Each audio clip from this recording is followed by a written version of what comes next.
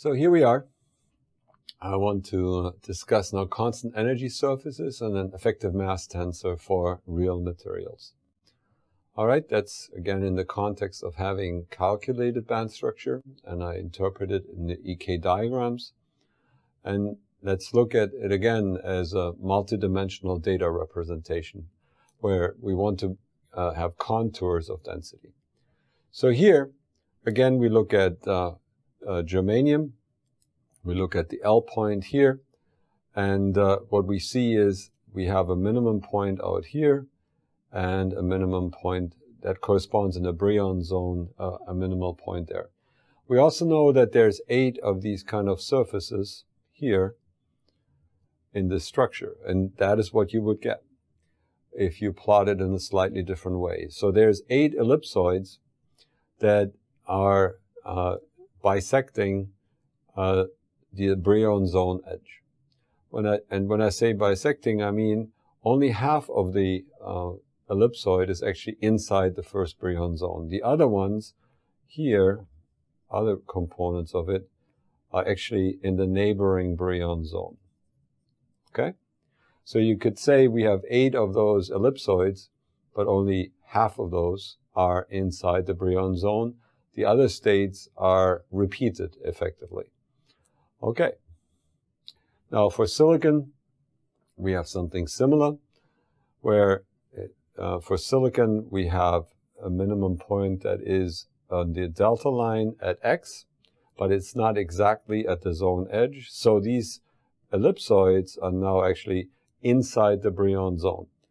Here on the plot for for germanium, it's harder to see that because the Brillouin zone is not being shown. But as I mentioned in the previous slide, only half of the volume of these ellipsoids is inside the Brillouin zone. So here we go. We have these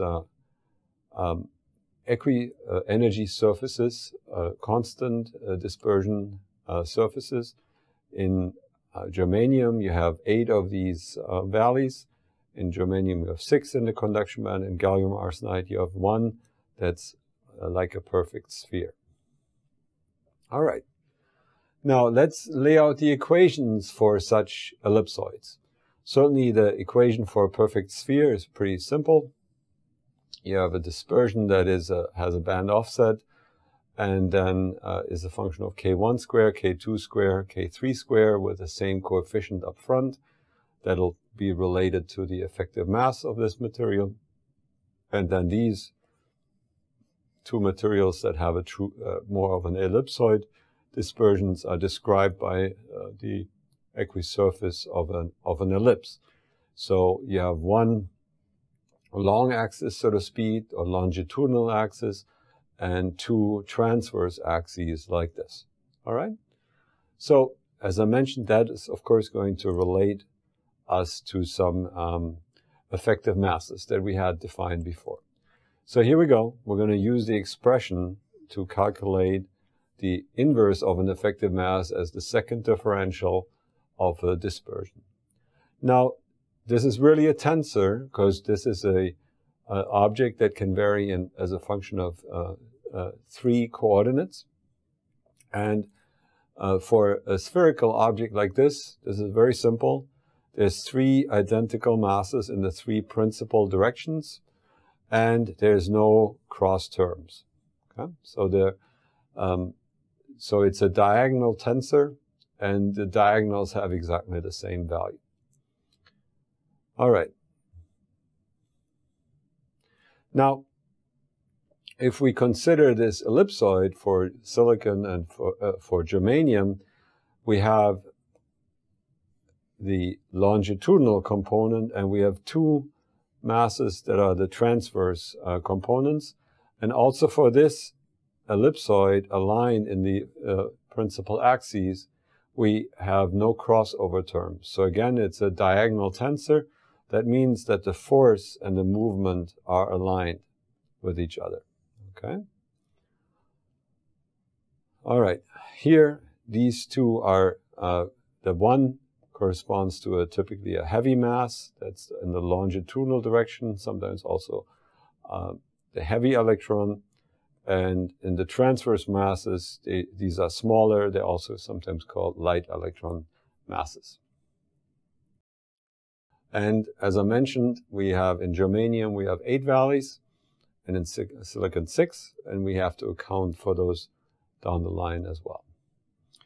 Now, valence bands are a completely more complicated piece of art. And I'm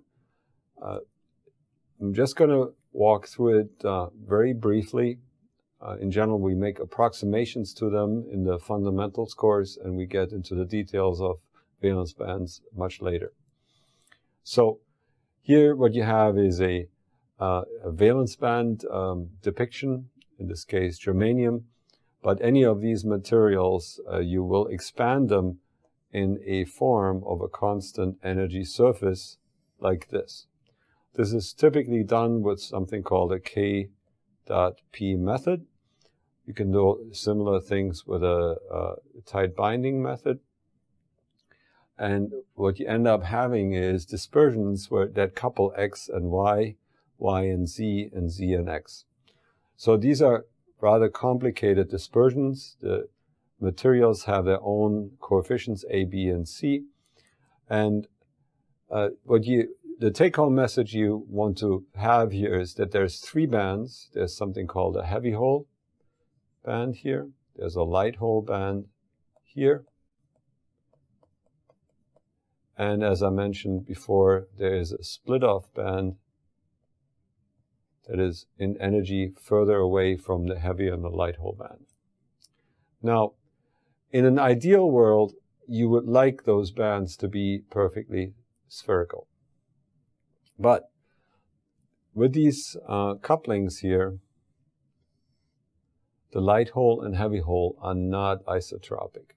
They are not spheres, and there's strong spatial variations. In fact, the isosurface of a heavy or light hole might look more like this. So you might say, oh, that looks disastrous, and we'll show you methodologies later to approximate this thing into a sphere and just deal with it as a sphere.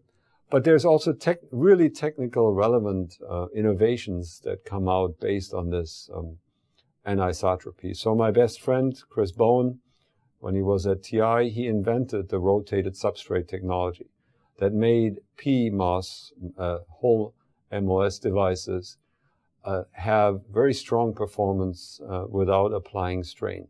So that was an invention in ballpark 2000, 2001, and it had real impact on real transistors. So understanding these dispersions from a very fundamental way is actually very critical. All right. So now that we have these constant energy surfaces and a complicated mass tensor, we're going to try to find ways to simplify these things so we can cast them into a form of device analysis where we can kind of forget a lot of the details, at least in terms of immediate application. A lot of these fundamentals here that we're covering at the beginning of the course, you will need to know as you dive into further devices, especially more sophisticated devices at the nanometer scale. So in the next section, I'll talk about density of states, effective mass, where we map these complicated ellipsoids into spherical objects and get approximate effective masses that we can calculate a density of states, etc., more easily with. So that's in the next section.